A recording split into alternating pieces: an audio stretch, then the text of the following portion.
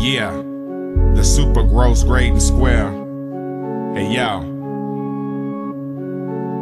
I love doing this. Forever and ever and ever.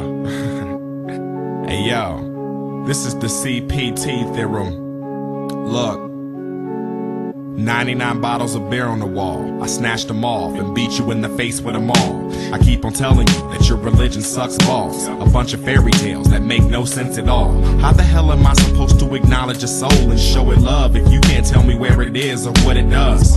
I'm tired of poking holes in your logic. I'm already getting paid for exposing your profit. You ain't experienced hurt till you've been in a hearse. The Mormons attacked first, they said my skin was a curse. So I started stepping up my status, letting them have it. Started showing every single hypocritical passage. Now they all mad cause Ted Haggard's in drag in the back of his church, secretly taking penis to ass.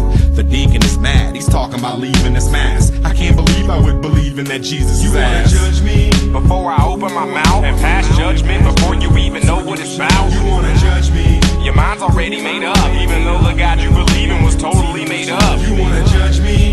But the rules don't apply when you flip it all around and you open your eyes. You wanna judge me? You claim you're speaking the truth, but when I wanna challenge it, all you speak of is truth. I always hear about tolerant Christians who despise people for not following fiction. This is model addiction. My name is Greydon Hugh. Yes, I'm the super gross, the physics study and better religion superfoe. You have no idea what's stocked in my mind. I'll have you transforming your arguments like Optimus Prime. Meanwhile, free thinkers afraid to be seen, coming out to friends and family like an AA meeting.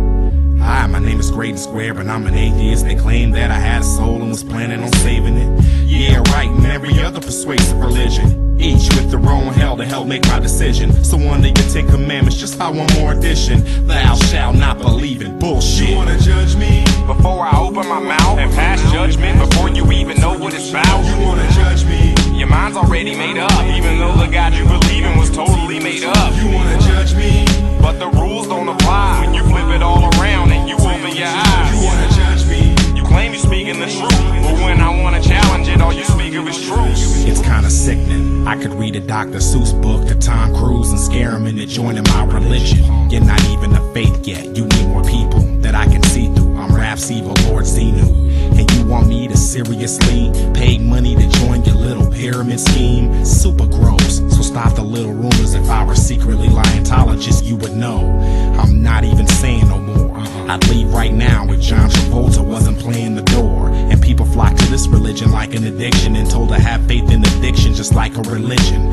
I'm sick of these liars. Their doctrine was written by a science fiction writer. They don't even know it. He wrote it knowing when he wrote it that it was bogus, stupid, and you believed it. Now you didn't believe it, you wanna judge me before I open my mouth and pass judgment before you even know what it's about? You wanna judge me? Your mind's already made up, even though the God you believe in was totally made up. You wanna judge me?